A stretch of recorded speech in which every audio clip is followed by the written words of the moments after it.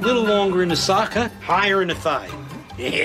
So, tell me the rundown for tomorrow, Charlie. Okay, we got an 8:30 appointment in the morning to play racquetball in these new outfits. Then we're going to head over to Barney's. We're going to shop for Rolexes.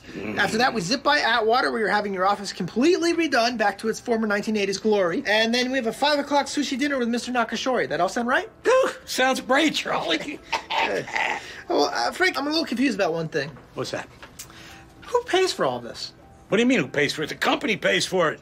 All right, well then, here's my second question. What does Atwater make? What do you mean, like, how much money does the company make?